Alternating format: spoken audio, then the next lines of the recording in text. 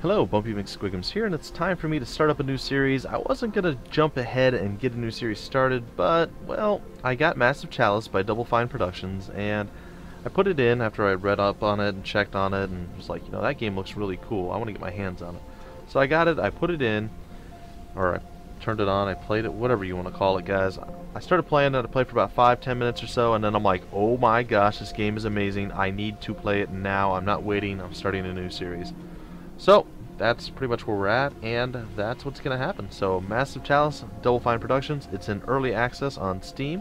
It just hit that today, and we are going to start up this series.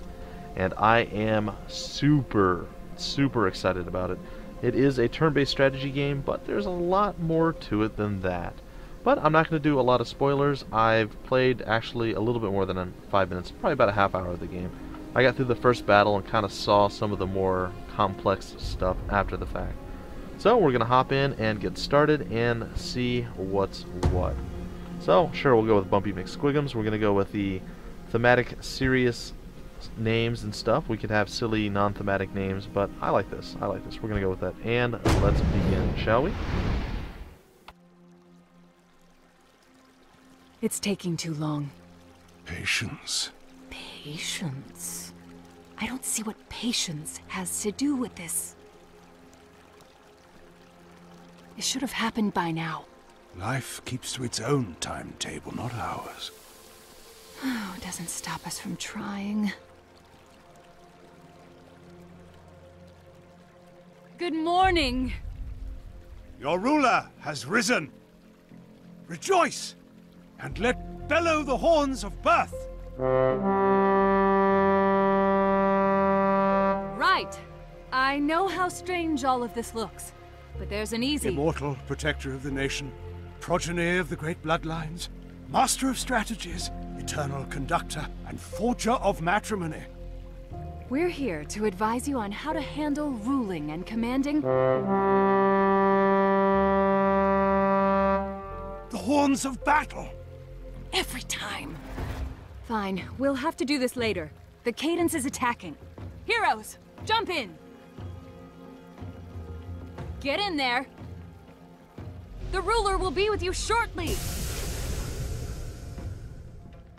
And off they go. We'll explain later. We just need you to take command, because our citizens, understandably, find it hard to trust a giant talking chalice. We are not just a giant talking But chalice. the nation will listen to you, because you're of their blood. Forged from the bloodlines of the great houses. Oh, and one last thing. Unfortunately, the bloodline ritual that was used to create you also bound you to us. So you can never leave the throne. But do not despair. You can still command your heroes. Look inward, and you will find that your mind can follow them anywhere.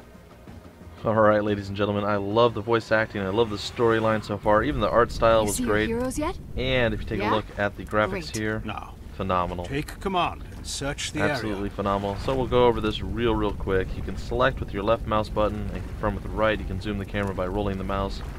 Home will center on the selected hero and will end the turn. Escape is, of course, cancel or pause. Tab is to cycle through your units. You can use 1, 2, 3, 4, whatever for your skills. You can orbit the camera by using the Q and E keys. You can zoom the camera alternately as opposed to the mouse wheel by using R and T. F will adjust melee position. I'm not sure what that does just yet. You can confirm and start-stop timeline by hitting the space bar, and of course move the camera with WASD, and finally hero info with Z. So that is all there. You guys could have read that on your own. I figured I'd make it a little bit easier for you. Alright, so there's going to be enemies out and about, and we're going to have to find them, and we're going to have to be somewhat careful.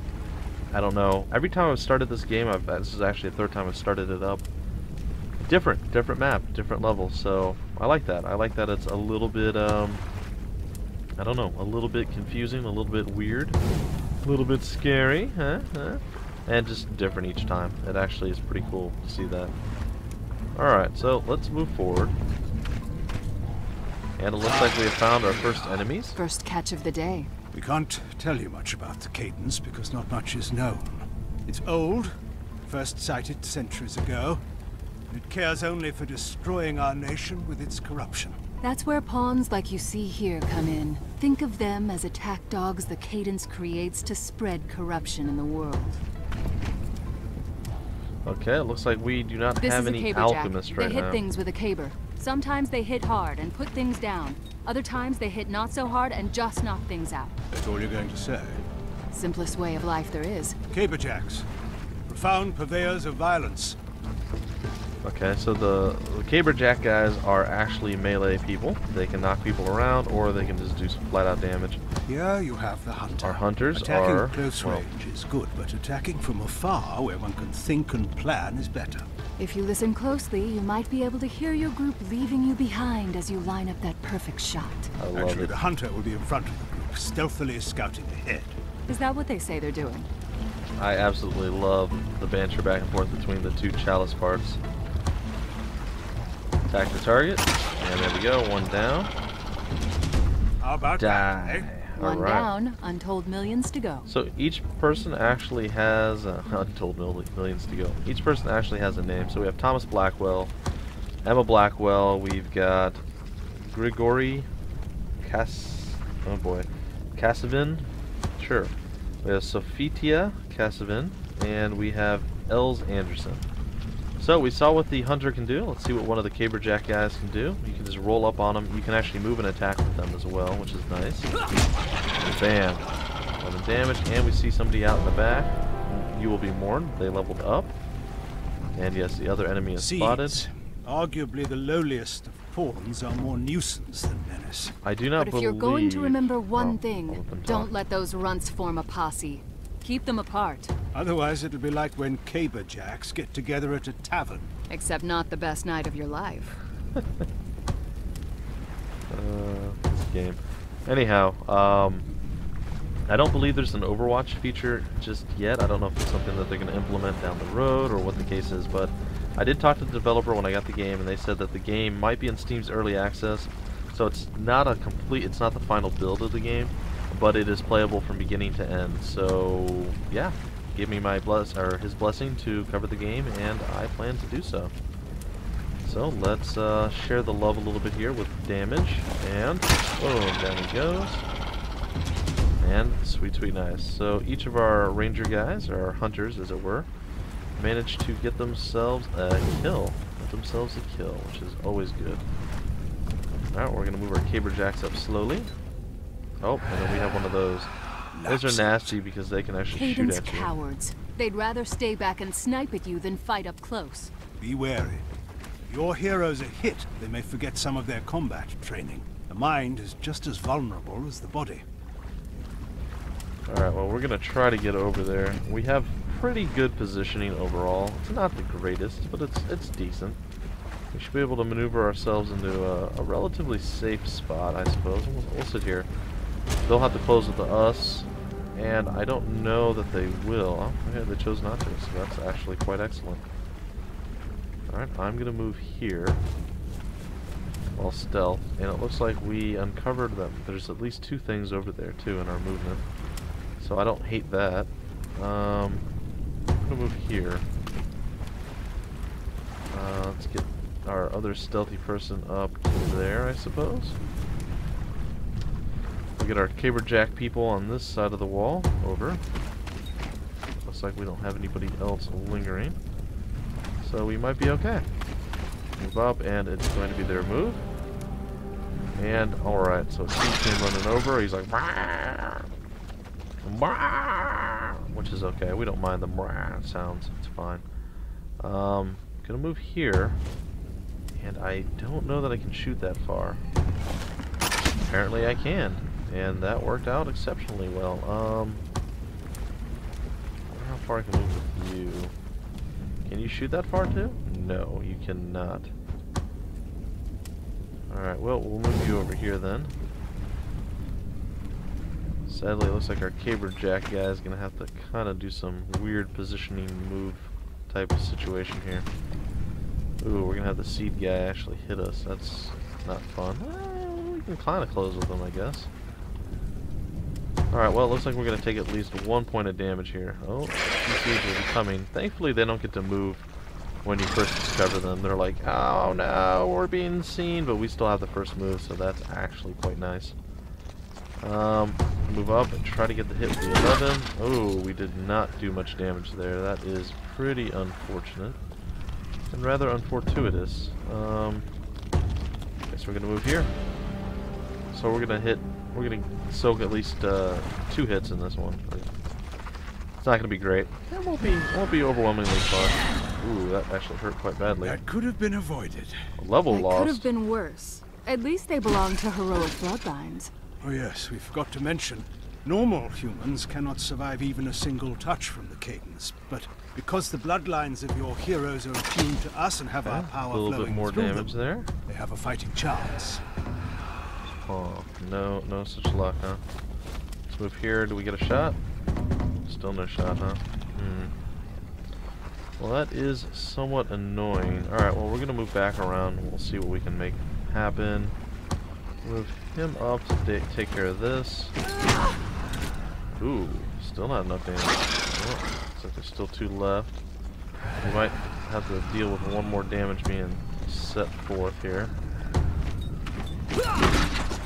Man, I don't know why the Caberjacks are doing so little bit of damage. I mean, they were massacring stuff in the last one. Alright, well, we're going to go for the final kill here. Yeah, see, that's what I was expecting. 11s. Oh, 1 damage and stunned. Oh, he's stunned too. That's not terrible. So you want to kill those far-away shooty people with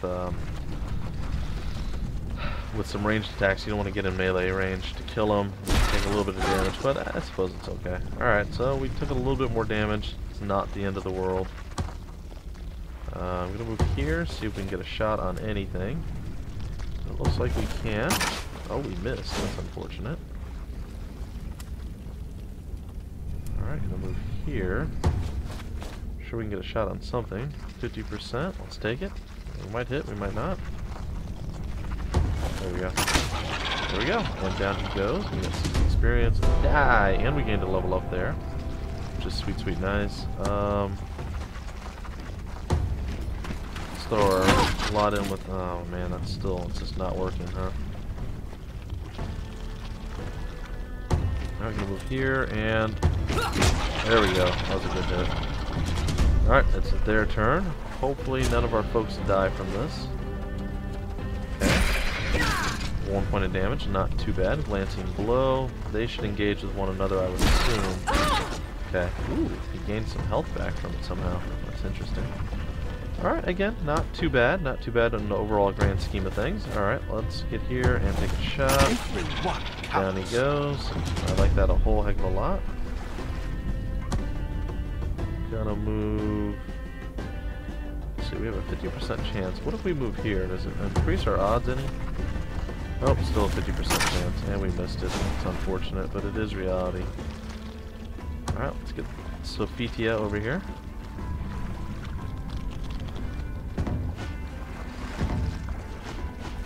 There we go. That's what I'm looking for. So that's how you... If you hover over it and you want to move the... where you're going to stand with your melee attack, you hit F and it will actually cycle through. That went better than I expected. Alright, so massive victory. Done. Well done. We lost no I one. knew you'd have a knack for this. So we lost no one. It shows us there was 8 turns played. And it took us 9 minutes, 24 seconds. A total of 8 kills that we managed to achieve. 2 people managed to level up. And it shows how much experience was gained for kills.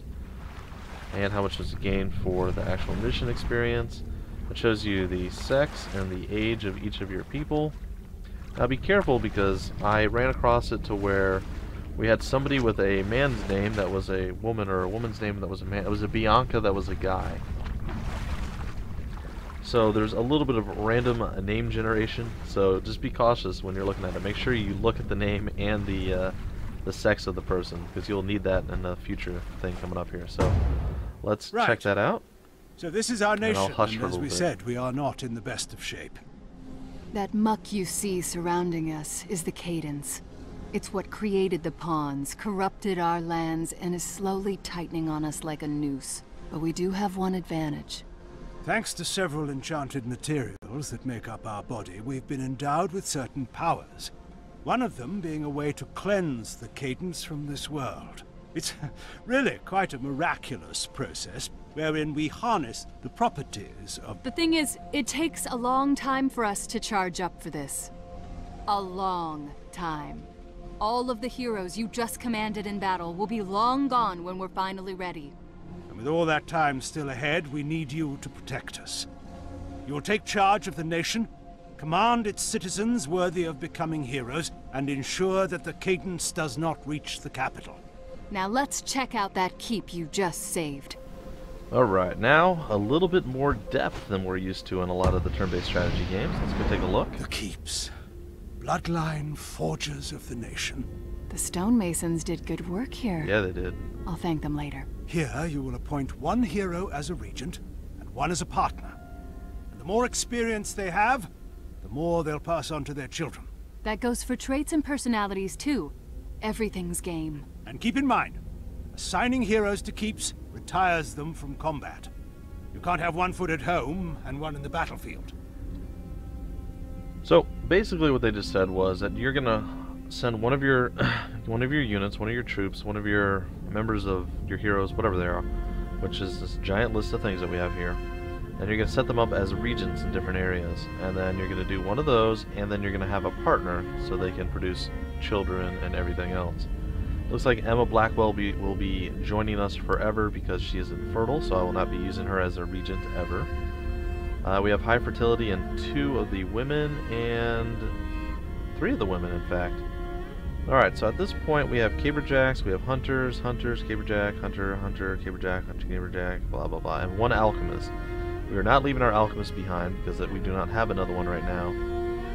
And thankfully Emma is one of the ones that actually leveled up, though it now kind of makes me a little less excited because the more experience and levels and everything that they've gained, the more they pass on to their children. So again, I don't know how this is all going to play out. I've gotten to about this point, a little bit further than this point, and I know nothing of what's coming. So let's see if we can figure this out and get a good choice here. So Emma Blackwell grants a quick hipfire crossbow shot for 50% damage if the first shot hits. We shall unlock that. And we're going to back out, and we'll do this later. Alright, so high fertility. Let's check out Brunhild Anderson.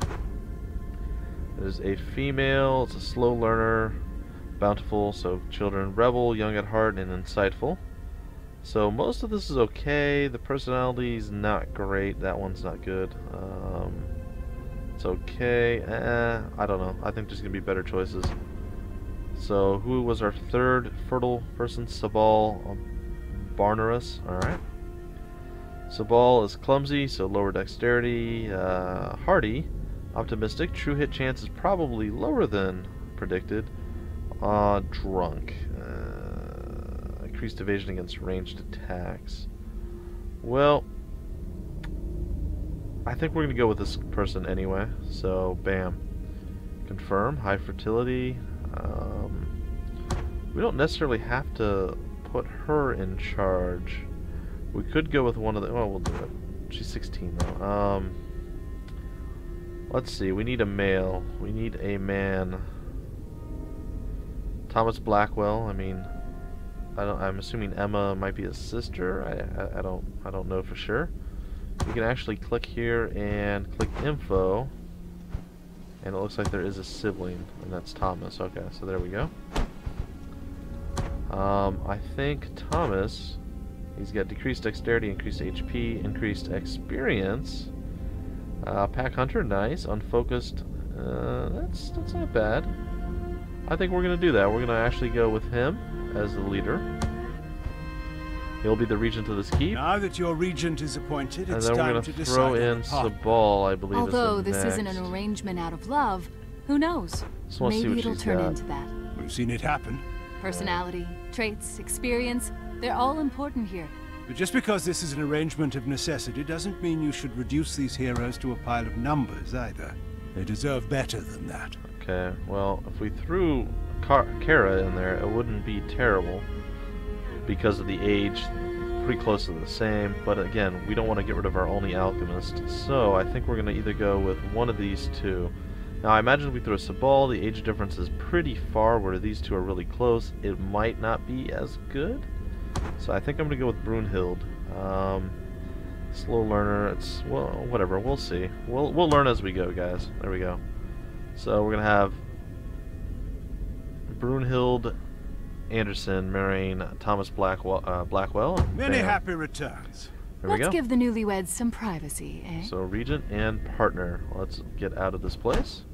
It's a lot to take in, but you'll handle it, or your mind will become as cracked as our body. You'll be fine. Now then, please join us back at the capital so we can show you some of your other responsibilities. Alright, back to the capital and the throne room. So onward we go to see what awaits And us. welcome back. You are here, right? It's a little hard to tell if you're still in your mind's eye or whatever. This is where your heroes return to after battle. From here, you may equip them with any skills or weapons they may have earned, as well as perform research. Basically, we can devote some of our power to help the war effort and the nation.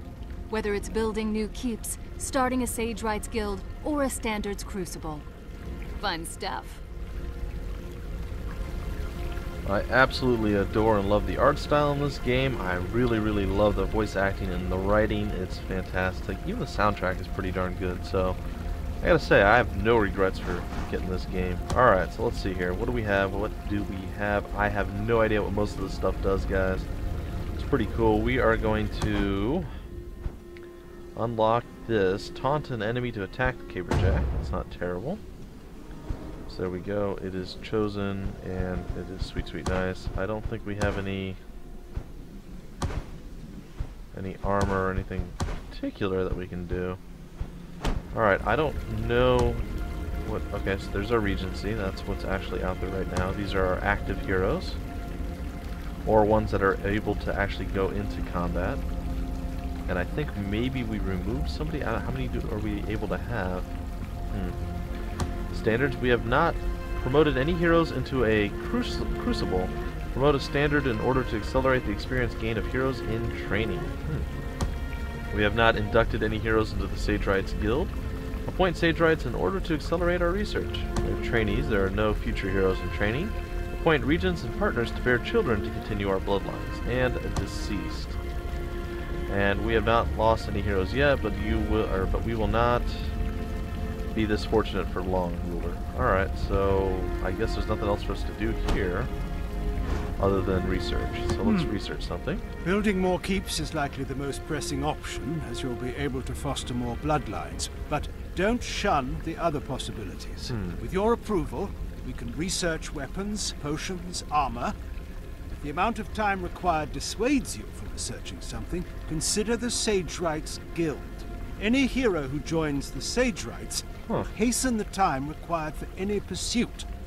They will never see combat again. Keep in mind, most of our power is focused on charging up to cleanse the Cadence, so we can only devote enough energy to research one thing at a time. That includes searching for new heroes. It takes a lot of effort to find people attuned with us, and it'll only get harder the more we do it. But choose whatever you want. Okay, well, it looks like we are going to have some fun with this. Alright, so we can build a crucible, which I don't know what that does.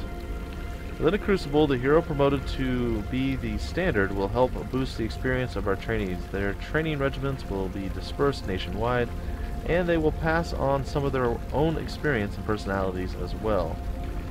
Okay, we can build a keep, which is what we had before. This is the only way to ensure that our most powerful bloodlines survive is through keeps. By marrying heroes together as regent and partner, the bloodlines will have a chance to continue through generations to come. The cost for building keeps increases with each construction. We can build a Sage Rights Guild as well, which they just told us basically we can throw heroes into that, retire them, and increase our ability to research stuff. Then we have armor, we have weapons, which there's nothing available yet. We have items. We can find heroes or adopt them, apparently. We can recruit new heroes. We can adopt a baby boy, adopt a baby girl. Nation, it's a recruitment bonus. 24 years for that, yikes. And then completed. We have none available. So they said that the first most pressing matter is probably to build a keep. I don't know if that's 100% true, but we're going to give it a shot. It looks like it's going to take 6 years to do so. And, well, I guess it is what it is. Let's take a look at the armor real quick. Refined alchemist armor. It would be wonderful if our alchemists didn't have to worry about hurting themselves on the battlefield with their flasks. Researching some better armor would help them immensely. The hunter armor, with better armor for hunters, risking one's well-being for more accurate shots suddenly becomes more enticing. Refined caberjack, thrive in scalding flames of battle, which is nice, and we have to kill 12 laps to get veil armor, in which the skin of lapses inhibits some extraordinary illusionary properties, or exhibits, sorry. With enough residue collected from their bodies, we could fashion a suit of armor that will improve the stealth abilities of our hunters. Sounds pretty cool. See the items: a health vial. It has long been theorized that the Vascal trees outside the capital hold the key to fast-acting medicine. With enough research, we're confident we can create an elixir that would help your heroes recover quickly from wounds sustained on the battlefield. The vital band, wellness rings sold outside the capital supposedly promote good health for the wearer. With some research, we can modify them to increase the maximum health. Steady hander looks like it increases our accuracy. The sponge stone will, let's see, the seeds seem to leech some of their victims' life force each time, or with each annoying headbutt. We're certain that it may be possible to imbue a small stone with the ability to steal health from the Cadence during combat. Interesting. The experience scarf, and it looks like you have to kill a certain number of different things to actually gain these additional items, which I like a lot. That's actually a really cool way of leveling things up. By employing the powers of the chalice, we can search for an attuned orphan child within the nation. This child must be adopted by a regent. Research cost for this search will be increased with each attempt. Same thing. And we can search for a group of attuned citizens ready to become heroes and protect our lands. And again, same situation. We have 13 deployable heroes. That's fine. We'll go with, I think we're going to go with the keep. I think that's going to be our best bet. We're going to do that, and choose an empty region in which to construct a keep. Well, I think we're going to try to keep it close to home. All hunters dexterity bonus. Let's see what else is there. The pale sea, there's nothing there, nothing there. All caberjacks strength bonus. Local crucible XP training boost. Interesting. Let's see what else we have. Local guild research rate boost. And local keep fertility boost. Interesting. I think that might be a really good one to get. But I think I'm assuming I want to stay nearby. I don't know. So, what is this one? Maybe we'll go here. Let's try going there. I don't know if this is good, bad, or indifferent. I have no idea. Oh, yeah, one more thing. The end of this war is not even a glimpse on our horizon yet, but your immortality gives us an advantage. The ability to step back and let time pass. You can start and stop this timeline at will, but we'll also stop it for you should something require your attention. Like a Cadence attack. That is a probable possibility. Alright folks, that's gonna do it for now. I will advance all this stuff and continue on in the next episode. Hopefully you enjoyed this new series, and I will see you guys next time. If you enjoyed, feel free to like, comment, subscribe, and share it. Until the next time, guys, my name's Bumpy McSquigums, and I will see you later.